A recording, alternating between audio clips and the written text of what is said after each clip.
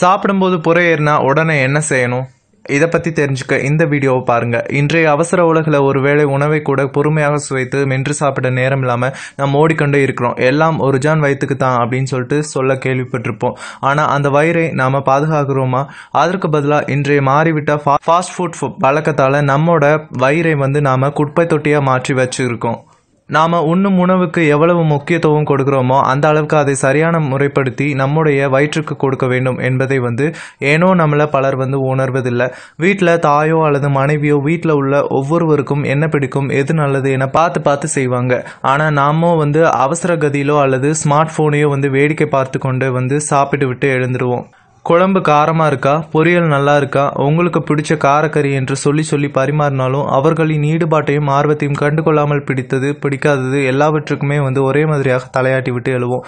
ஆனால் அவர்கள் சுயநலம் கருதாமல் செய்யும் வேலைக்கான அங்கீகாரத்தை தராமல் அவங்களோட மனதில் ஏமாற்றத்தையும் வருத்தத்தையும் விளைவிக்கிறோம்.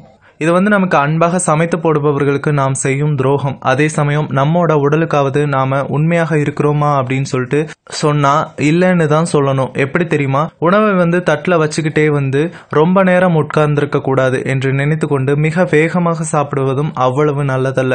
நொறுங்க தின்றால் 100 வயது அப்படின்ற பழமொழியே தமிழ்ல இருக்கு. அதனாலதான் நாம வீட்டில் சாப்பிடும்போது பெரியவர்கள் சாப்பாட்டை நன்றாக மென்று தின்ன வேண்டும் என்று சொல்லுவாங்க. ஏன்னா நாம சாப்பிட்ற உணவுல உள்ள மூலக்கூறுகள் உமிழ்நீரில் கலந்து உணவு எளிதில் செரிமானமாக உதவி புரியும்.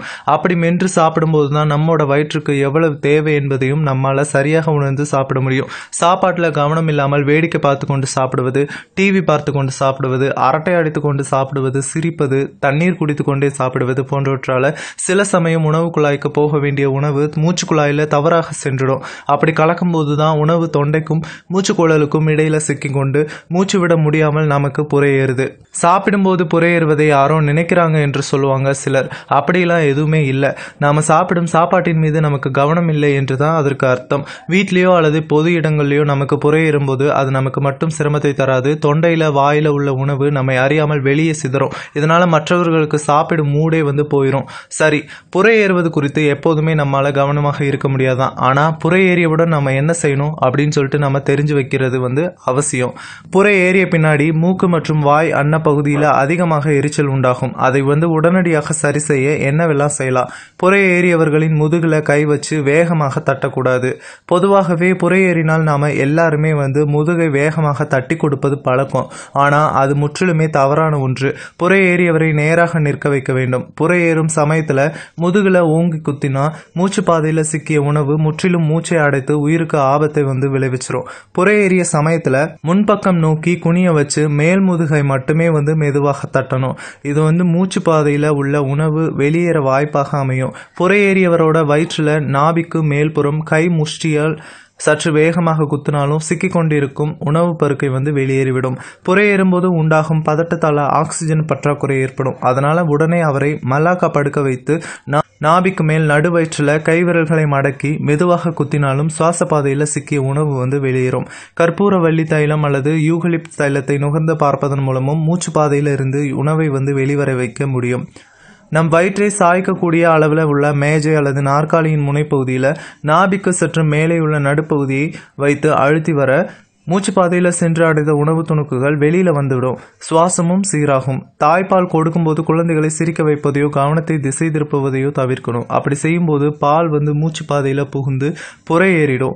இதற்கு குழந்தையை முன்பக்கம் லேசாக குனிய வச்சு மேல் முதுகுல தட்ட அடைத்து கொண்ட பால் வெளியேறும்.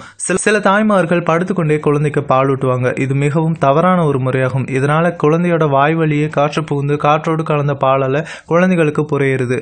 சாப்பிடும்போது புரையேறுவதற்கு வேறு சில காரணங்களும் இருக்கு. சிலருக்கு வயிற்றுல புண் அல்லது உணவு பாதையில ஏதேனும் அலர்ஜி போன்ற பாதிப்பு இருந்தால் தசைகளின் செயலாற்றல் குறைந்து உணவுடன் கலந்து கீழ் நோக்கி செல்ல வேண்டிய அமிலங்கள் மேலேறிவிடும். இதனால சாப்பிடும் பொழுது அல்லது சாப்பிட்ட பின்னாடி நெஞ்செரிச்சல் உண்டாகும். இதை நம்ம அசிடிட்டி அப்படின்னு சொல்லுவோம்.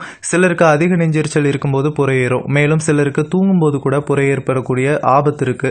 அந்த சமயங்கள்ல அவர்களே வயிற்றுல நாபிக்கு மேல கைவிரல்களை மடக்கி குத்தி கொள்ளலாம். உடனே சிறிது தண்ணீரும் குடிக்கலாம். சாப்பிட்ட உடனேயே புகைப்பிடி போது புரையேறும். குனிந்து கொண்டே பணியாற்றக்கூடிய சிற்ப வேலை, தச்சு வேலை போன்ற வேலைகளில் ஈடுபடுவோருக்கும் புரையேறக்கூடிய பாதிப்புகள் ஏற்படலாம். வியூவர்ஸ், இந்த வீடியோ உங்களுக்கு பிடிச்சிருக்கும்னு நினைக்கிறேன். இந்த வீடியோ உங்களுக்கு பிடிச்சிருந்தால் லைக் பண்ணுங்கள், ஷேர் பண்ணுங்கள். இந்த வீடியோ பற்றின கமெண்ட்ஸ் ஏதாவது பண்ணணும் அப்படின்னா கீழே இருக்கிற கமெண்ட் பாக்ஸில் கமெண்ட் பண்ணுங்கள்.